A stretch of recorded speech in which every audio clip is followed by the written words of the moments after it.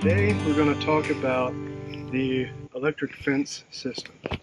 So the basic philosophy of fencing on this farm, or at least my own side of the farm, is that the perimeter of your farm should be heavily fenced, and that's where you're going to have most of your heavy-duty infrastructure in terms of keeping animals in. And we'll look at that. That's basically woven wire on our farm, maybe with a strand of electric fence going on top. Anywhere else besides the perimeter of where a property runs is either temporary fencing, which is usually polynet, or strip lines of electric fence to connect to the polynet.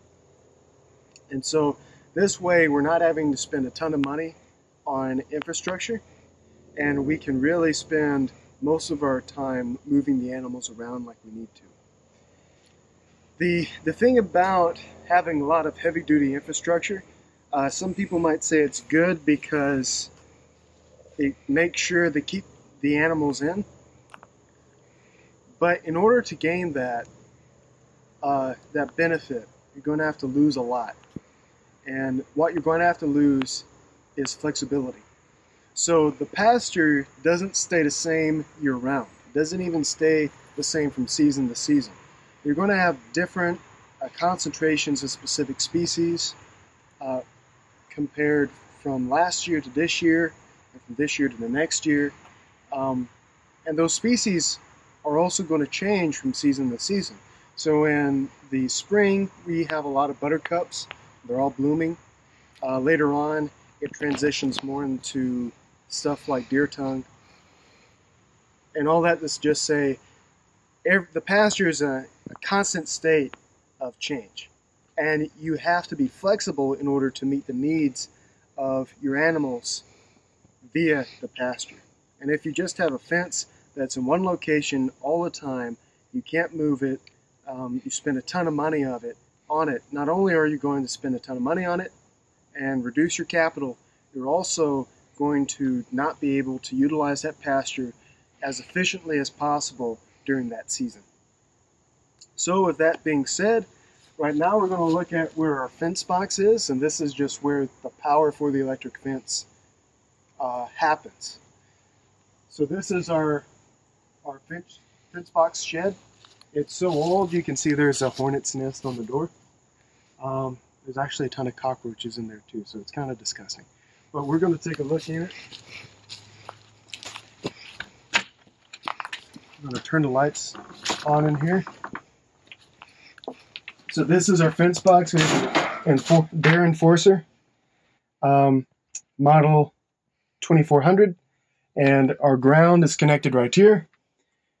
And this is where our fence actually goes out. This is where we plug it in. I don't like to have the fence on while I'm working with it. That would be an electrifying experience that I don't want to have. So I'm not going to turn it on right now. But basically we just plug it in to the socket. And then going outside of the fence box shed, always try and keep the door closed because snakes will get in there. It's not fun to be walking in here on a cold night and stick your hand in to plug the fence box in, and there's a snake right by your hand. So this is the line that came from the box. We have a few grounds somewhere around here if I can find them. And they just, basically the science is the grounds, here they are.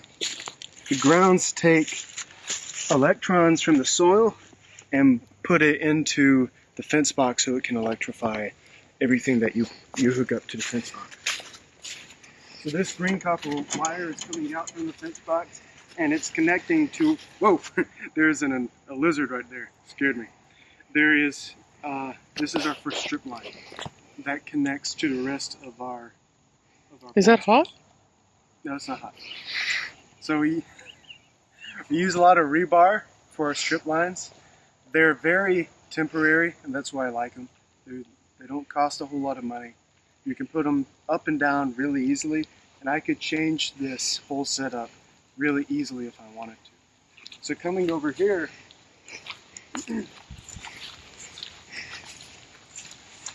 our first strip line is connected to our second strip line, and this strip line goes all the way down that section through the woods, and all the way down that section through the woods.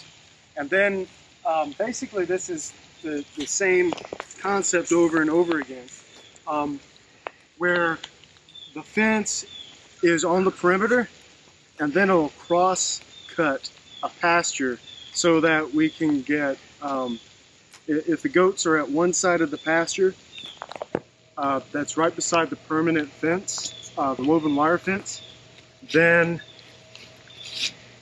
they can be connected to one line, one strip line. And if they're in the middle of the pasture where they can't, the wires that are connecting the strip line to the polynet can't reach, then we can connect them to the middle cross-section strip line. Okay, and so we'll walk over there and look at some of the strip lines that we use most.